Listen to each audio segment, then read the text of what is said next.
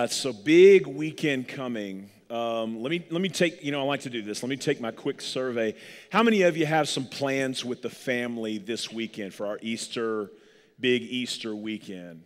Absolutely. How many of you, part of your plans include being here at Calvary? I know some of you are traveling, but being here at Calvary for that Easter. Ooh, I like that. I like that. All right.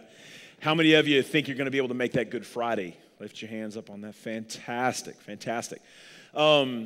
Easter, so beautiful, so many things to celebrate. And really, I think for all of our families, we kind of have this whole series of traditions, particularly built around Christmas and Easter, right? I know for a lot of us, Easter is this great time where we get together with family. We have sort of amazing meals. There's kind of these traditions that we do a lot of the time that sort of wrap around a church service. They wrap around going shopping and picking out that new Easter outfit, ladies, and coming on in that. Easter eggs and dyeing Easter eggs. We loved that when we were kids, and hunting Easter eggs.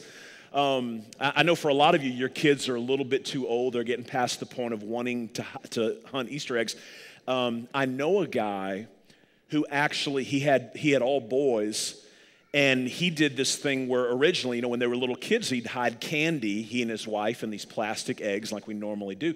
But the older the boys got, they started putting money in there, and every year they'd go up with the money. And so, it started out like coins, and then it was dollars, and then when they got a little older, it was like fives and tens.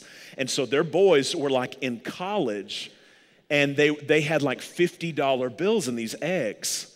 And they said they would bring their boys home from college, and these guys would just fight tooth and nail like dogs over these Easter eggs. So I'm just giving you some tips. If you have older kids and you want to have your Easter celebration and bring them back, it might not be a bad idea. So these Easter celebrations, these Easter traditions, one thing that's interesting about those is oftentimes we kind of take them for granted. They're just something we've done forever. We've done with our family forever. We don't give it a lot of thought. But oftentimes some of the origins of these traditions are absolutely fascinating. A lot of times the origin of these traditions means more than we think.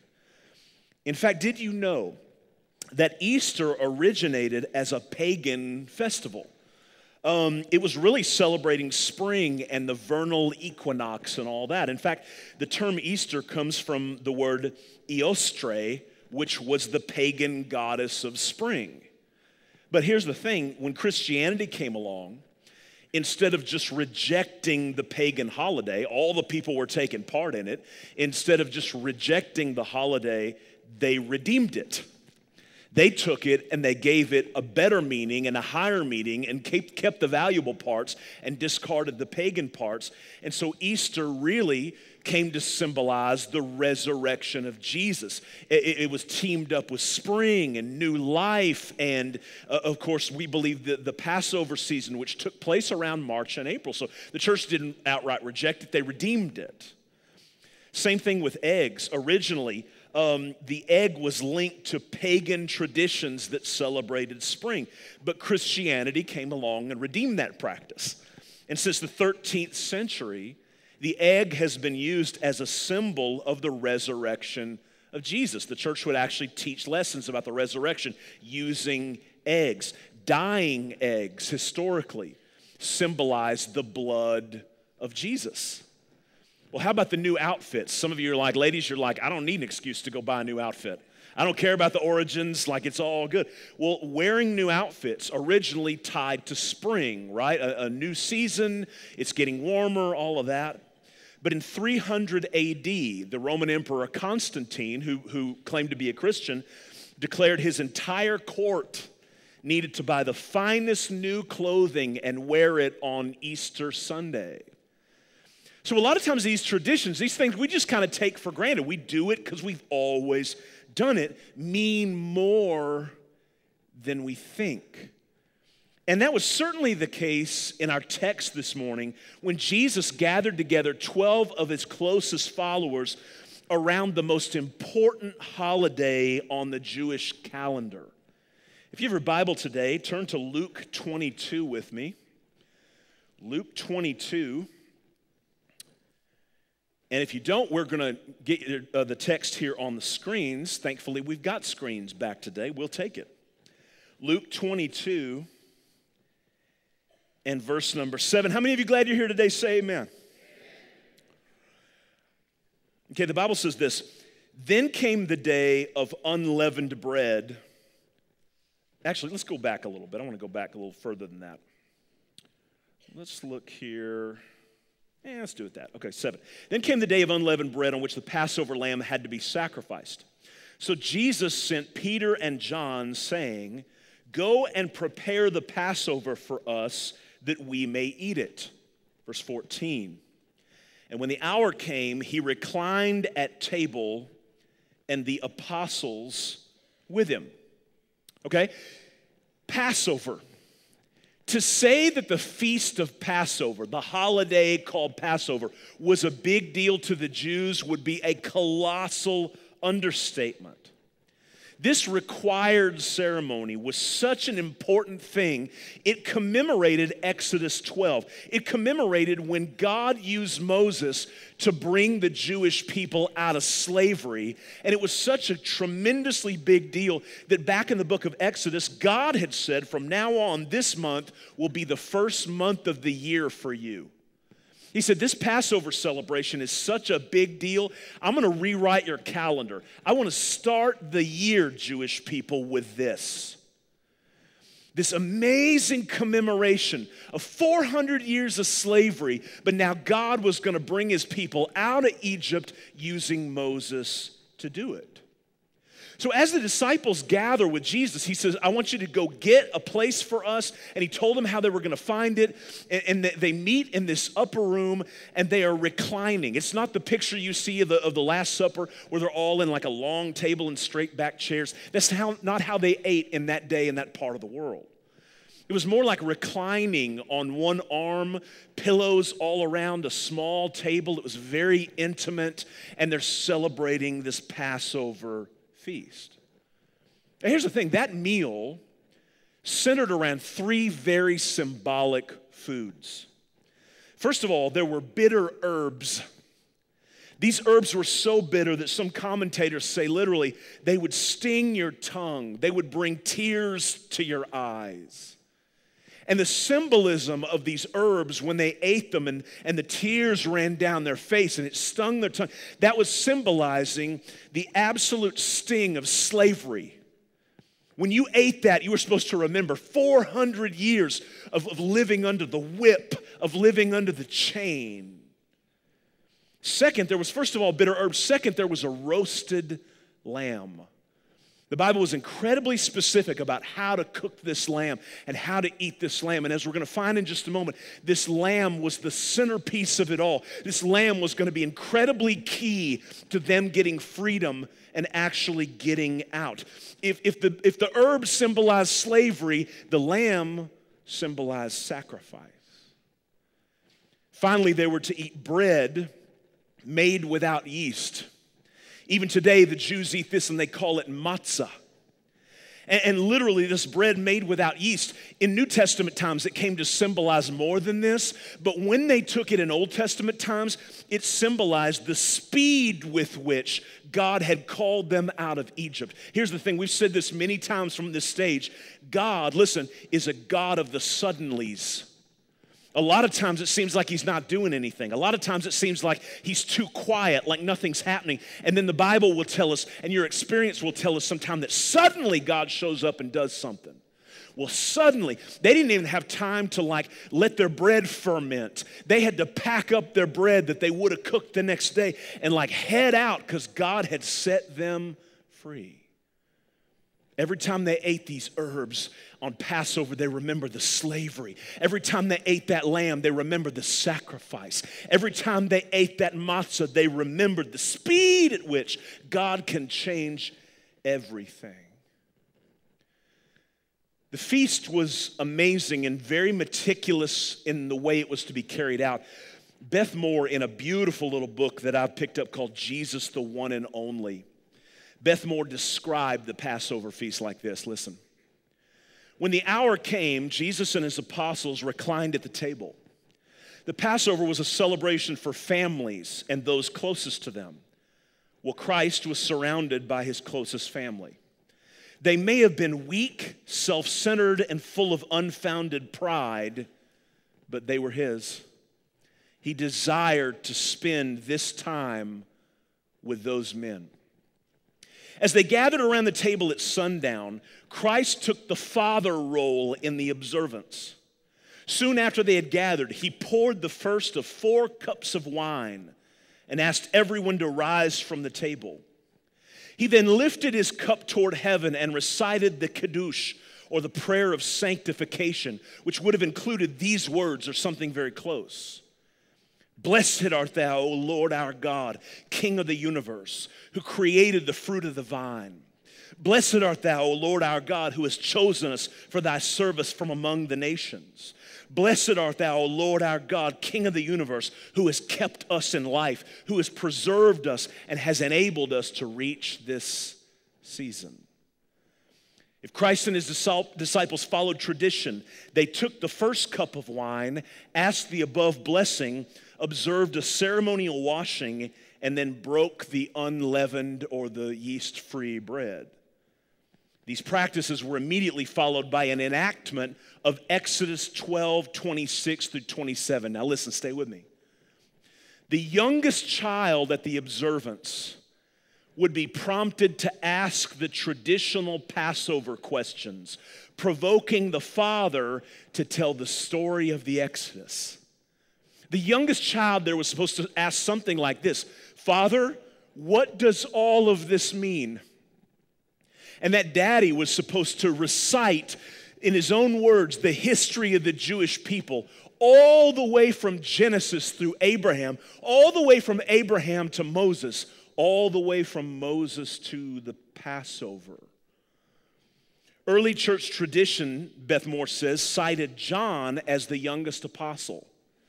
In all likelihood, John assumed the role of the youngest child in the family, asking the traditional questions that provoke Christ to tell the story of the Passover. Picture John, right? If you've read the Gospel of John or 1st, 2nd, 3rd John, the author of that gorgeous couple of books stands up and he's assuming the role of the child, and Jesus is assuming the role of the daddy, and he says, Father, what all these things mean? Listen to this. At this point in the meal, Christ poured the second cup of wine and narrated the story of Israel's exodus in response to the question. Can you imagine Jesus Christ, who had actually been there on the night of the Exodus, relaying to his disciples exactly what went on? I won't be able to get close. But Jesus told something like this. Israel had been enslaved by the Egyptians for 400 years. Egypt had come to make their life absolutely miserable, till finally the cries out to God had reached such a fever pitch, such a fervor, that God had to act on behalf of his people.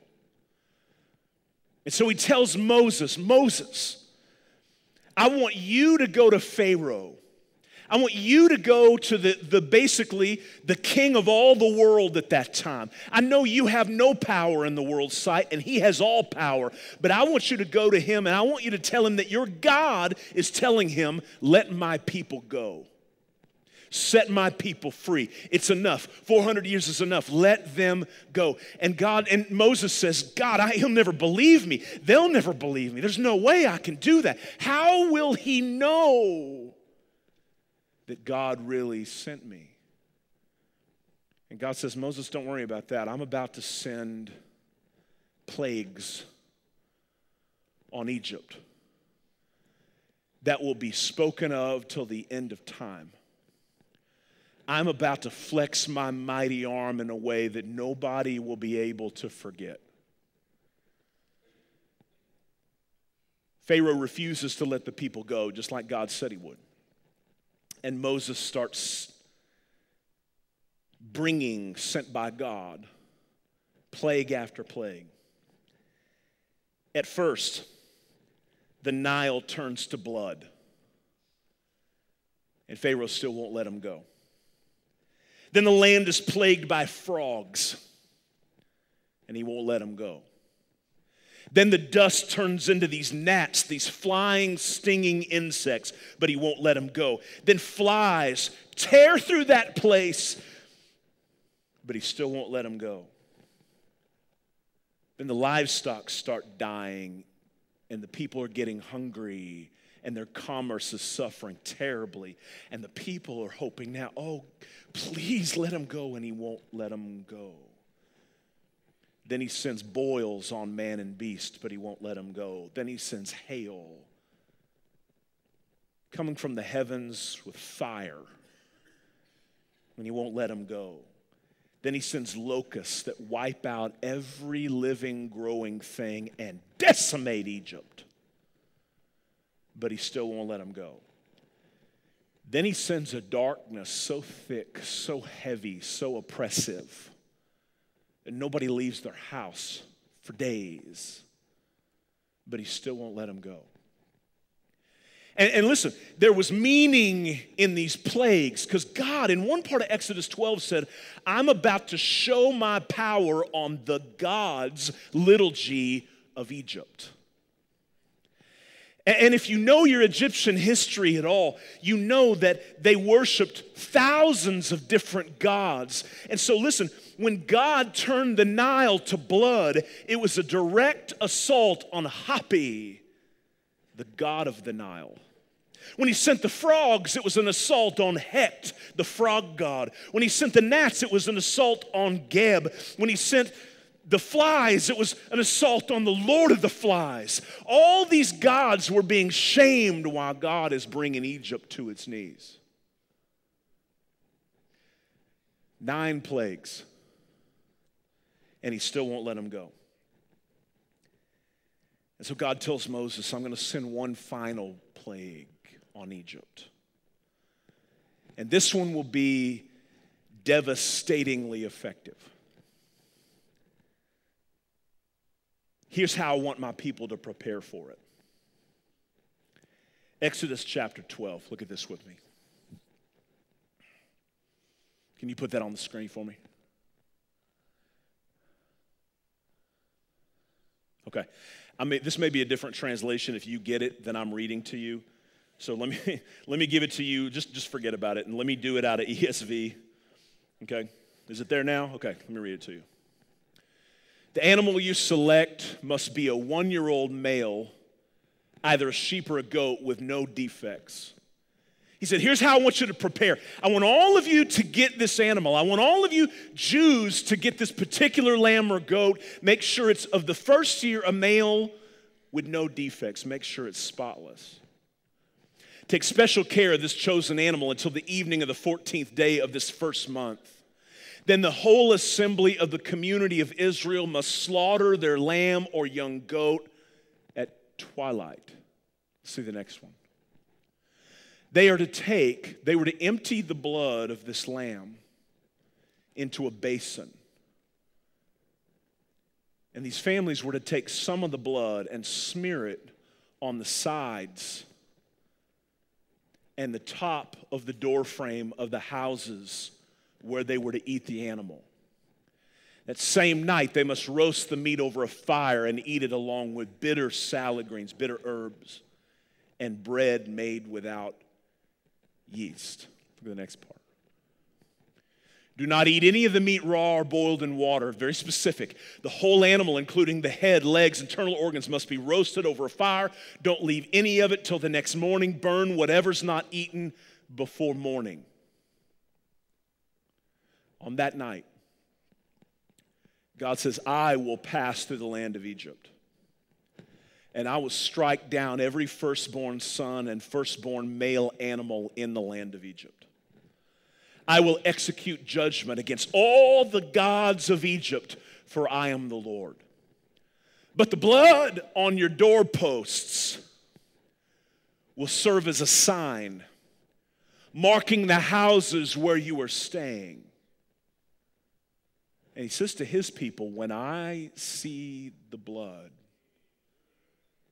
I will pass over the Passover you. This plague of death will not touch you when I strike the land of Egypt. One more. For the Lord will pass through the land to strike down the Egyptians, but when he sees the blood on the top and sides of the doorframe, the Lord will pass over your home.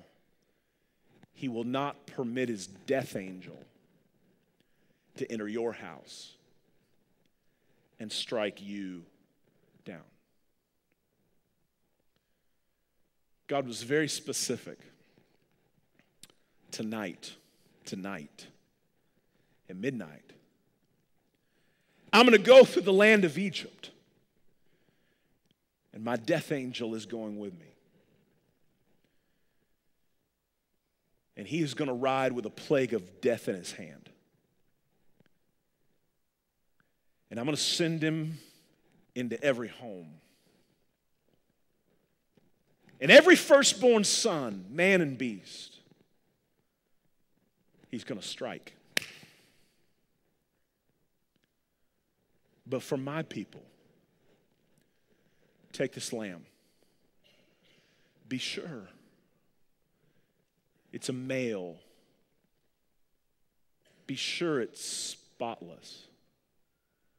Be sure it's this certain age. And when you sacrifice it,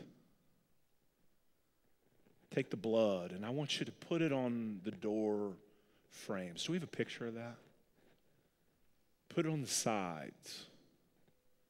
Put it on the top. And when I pass by your door, when I pass by your family, when I pass by your home, and your home is the home, when I see the blood, I'm going to have my death angel keep on walking. When I see the blood, I will pass over you. I picture Jesus telling his disciples this story, and they are rapt attention. They'd heard this all their lives. Their own daddies had done this for them. They'd probably done it for their kids. But they'd never heard it like this. And I wonder if Jesus didn't describe the night, a night he had seen. When whole families, listen, the midnight hour comes, and they're there in their homes, huddled around, and they'd eaten that lamb, and they'd roasted the rest of it, and they'd had the bitter herbs, and they'd had that meal. And listen, nobody's sleepy, and nobody's tired, and they're huddled together there, and midnight comes, and the screaming starts.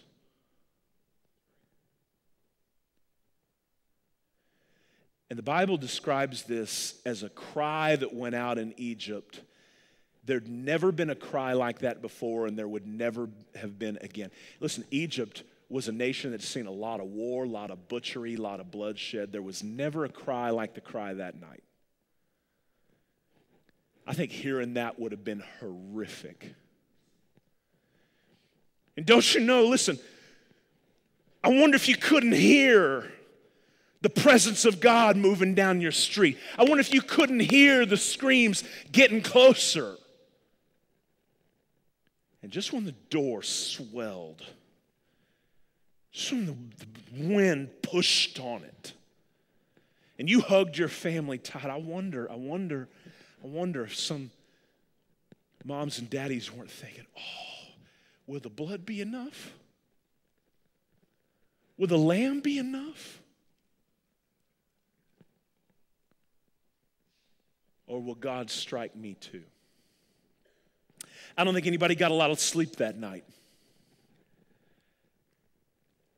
But when the sunrise came, when the dawn came,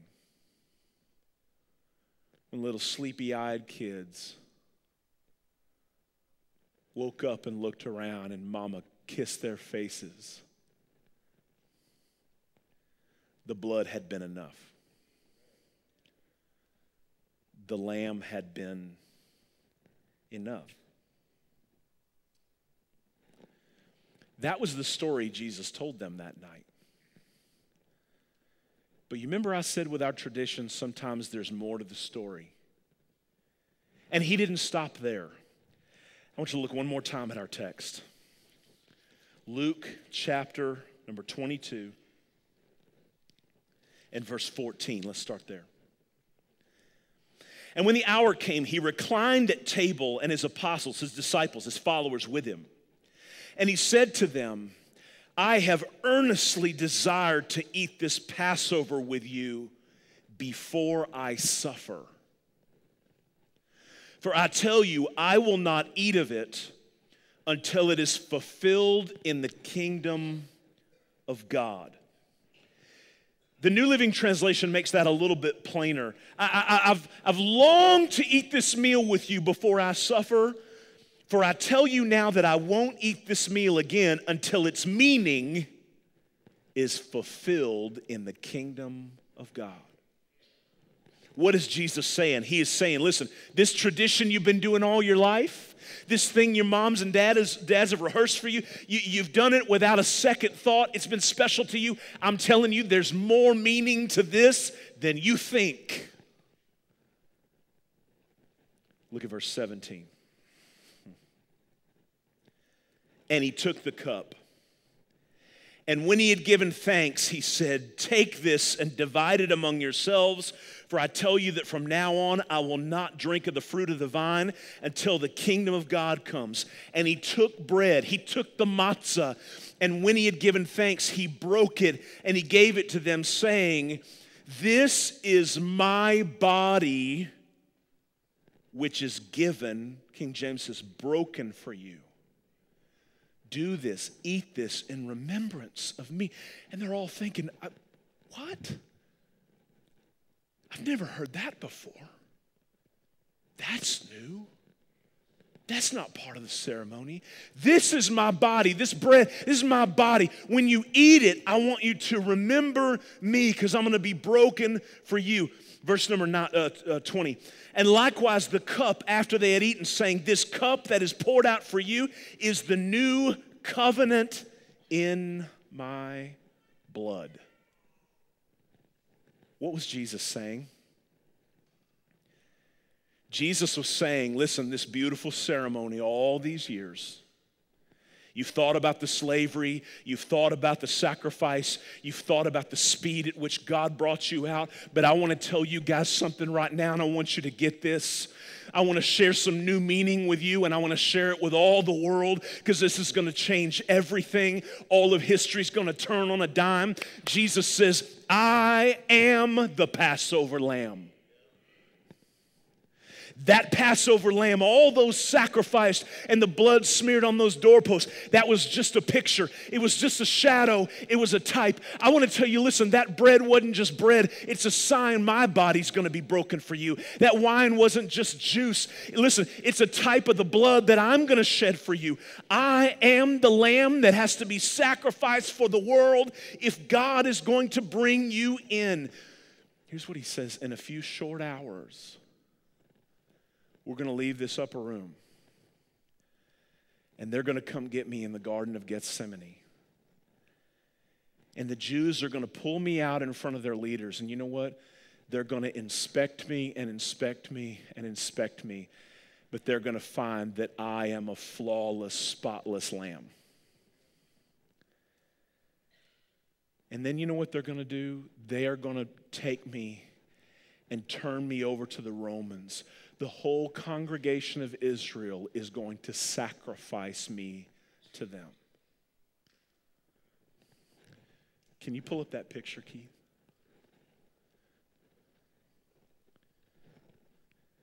And they're going to hang me on a cross. Doesn't it look like a cross?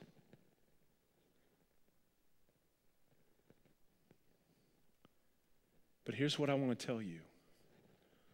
What looks like defeat isn't defeat. What looks like the ultimate end of me and all of it isn't really the end. Because listen, when God inspects your life one day, when God tries you and measures you to see whether you guys, whether all of you people in the future are worthy of heaven, and you know you're going to come up miserably short. Let me just tell you something. When he comes knocking at your door, when he sees the blood, he will pass over you. You know what? It was almost as if that lamb was being struck instead of them. And I want to tell you, listen, when Jesus was hanging on the cross, God, instead of punishing you, punished him. God, instead of striking you, struck him.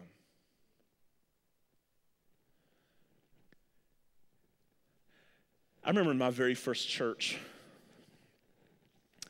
I had a guy who came to see me one day, and I noticed in church he had been, like so many, he'd started out attending very occasionally and kind of sat at the back and kind of got out as quick as he could.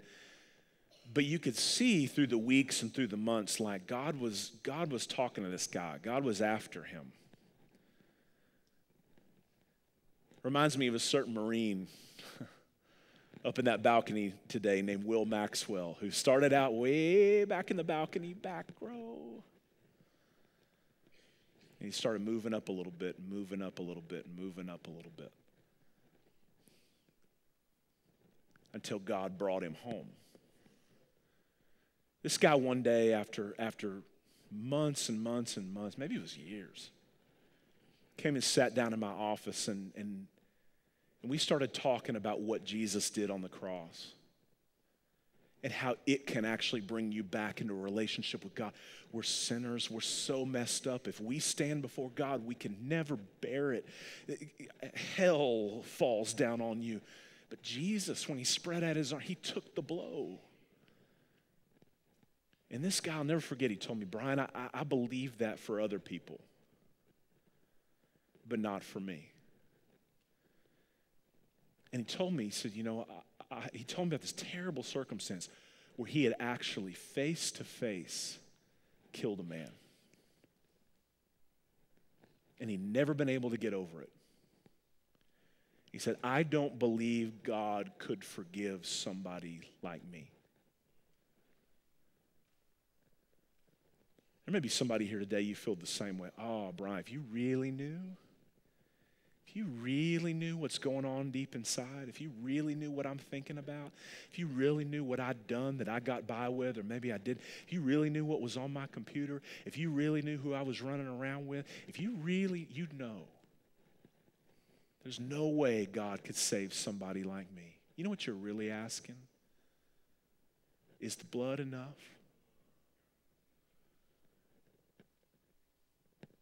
Is the lamb enough?